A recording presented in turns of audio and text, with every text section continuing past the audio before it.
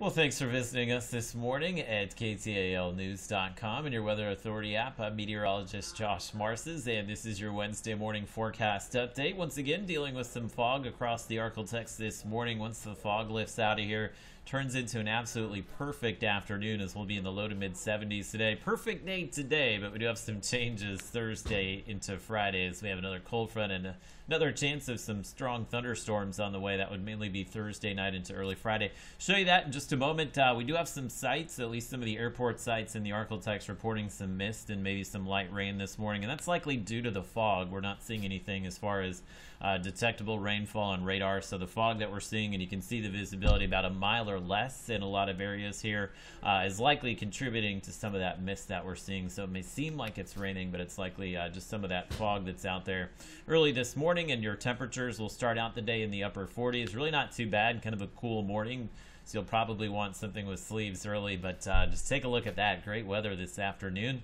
Low to mid 70s, so just that perfect range of afternoon temperatures today. So our area of low pressure brought the rain and storms past few days. That's moving out of here. High pressure building in. That's a situation we like to be in, and that will continue to clear our skies today. So we'll see a little more sunshine in the weather pattern today as well as tomorrow. However, late tomorrow, that's when our next cold front will move in, and you can see here on Futurecast a few thunderstorms popping up near us Thursday night, and possibly a few thunderstorms over the Arklatex on Friday morning. This will be a pretty quick hit of thunderstorms here, and again, just due to the time of the year here, a lot of the ingredients exist to see some severe weather. It doesn't necessarily mean that we'll see severe weather in that whole outlook area, but in the yellow area there, that's where we could see some scattered severe storms, and it's kind of an interesting setup. Typically with the severe storms in this part of the country, we always have some kind of wind or a tornado risk. That's not the case with this one. We won't see much of a wind risk. This will mainly be for the potential for some large hail Thursday night into Friday morning. So